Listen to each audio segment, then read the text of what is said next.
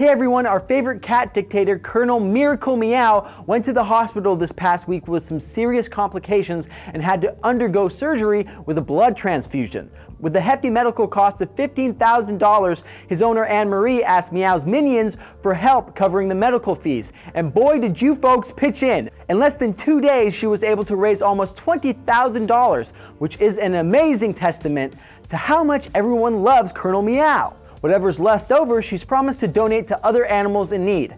Aside from donations, there's also been a huge outpouring of support from his famous internet comrades, including Little Bub, Pudge, Hamilton the hipster cat, Cole the black cat, the big cats of Big Cat Rescue, Truther Cat. Hello, Colonel Meow.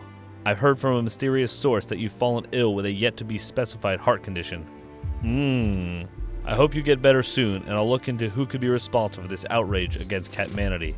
The revolution will be telemeowed, but without your speedy recovery, good friend, it will be telemeowed at half-mast. The truth is meowed there. Colonel Meow, please get well. We're all pulling for you. If you guys want to check out more Colonel Meow videos, check out the episodes over here. Thanks for watching, and I'll see you hairy mammals tomorrow.